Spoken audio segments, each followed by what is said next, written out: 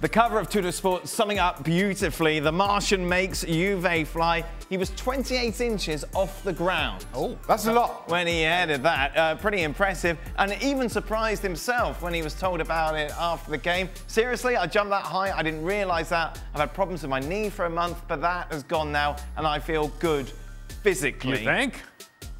Thank goodness. Did this impress you, Stevie? It's happening so fast. Yeah.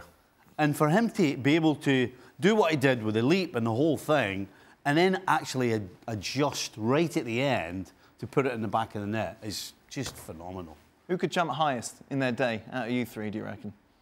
I don't know why you keep asking me obvious questions and obvious answer. He can use his hands, so there's going to be one. Right. And then I think I can out-jump Ali. I don't think I can hit the deck quite as quick as Ali. But I can get up. Deceptively athletic. I am deceptively athletic. Deceptively athletic. Oh, dear. Sid, does Ronaldo still make the headlines? I imagine he does when he does things like this, doesn't he? Yeah, and of course, bear in mind that Ronaldo did this last night on the night in which Real Madrid didn't score in the Clasico, in which Real Madrid played very well and didn't score in the Clasico. And there has been a lot of coverage of Ronaldo since he left, and a lot of coverage has been focused on that idea that imagine if Ronaldo was still here. Imagine if Madrid were playing this well and had a guy on the pitch who could put the ball in the net. Right then, Jules. Is he back? Is Ronaldo back to his best, of course? He's been good, hasn't he? Since December 1st, scoring goals for fun. I think you said he was over, didn't you, at some stage? No. But he was injured, and I think he said that. Do you remember we all had that controversy when he went away with Portugal and having been subbed off twice by Maurizio Sarri after just an hour of a couple of games in a row, one in the Champions League and one in the league as well. And for him to do that when he was 34 is quite incredible. I think there was a game with Real Madrid against Manchester United where he jumped even higher than that to score a goal a few years ago. But to still do that at 34 is pretty impressive. And the fact that he's fully fit now, that's the difference between the stats and the goals and the performances he has now compared to the one he has last month where he was clearly not fully fit.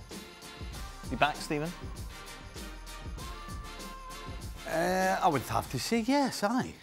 You know, the guy clearly, when he's not at his best, drops a level, and it's very obvious.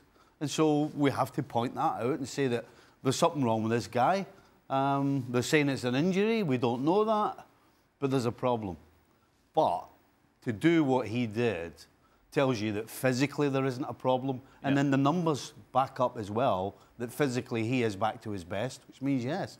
He's back. When he's jumping out of the stadium like this, I don't want to hear anything about this niggling knee thing or hamstring or calf or whatever.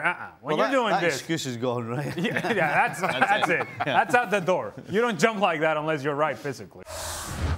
Thanks so much for watching ESPN on YouTube. And for more sports highlights and analysis, be sure to download the ESPN app. And for premium content and live streaming, subscribe to ESPN+.